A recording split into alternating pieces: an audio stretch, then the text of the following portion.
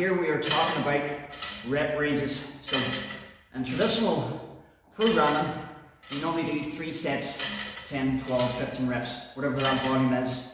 Now, if you're only ever doing that type of rep count or set count, you're missing what you call muscular endurance.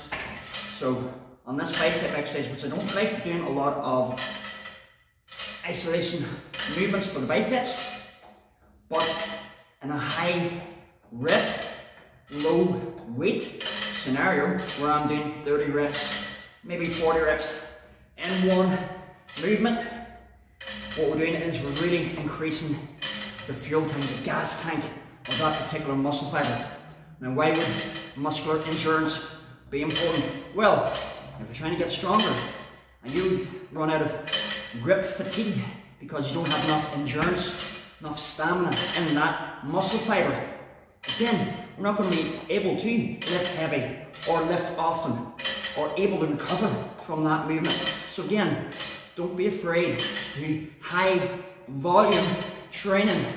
And when I'm talking, I don't know how many reps I've done, you just want to go sometimes training to failure until you can't do any more movements, and that is high volume rep ranges.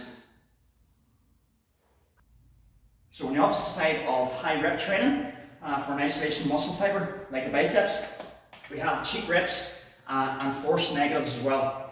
So it's the counter towards high endurance or high rep training, where the technique is slightly, you have to cheat the technique because it's so heavy that I need a wee bit of an assist through the movement. Now, as you can see, that is very laboured and it wouldn't be classified as technical, good, clean reps. But if you want the biceps to get stronger, it has to be through a weight that challenges the muscle fiber.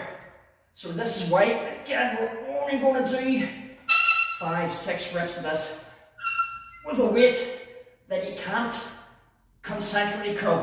Like, I can't do a concentric movement strict. I have to cheat it up and fight the negative. Remember what the negative, the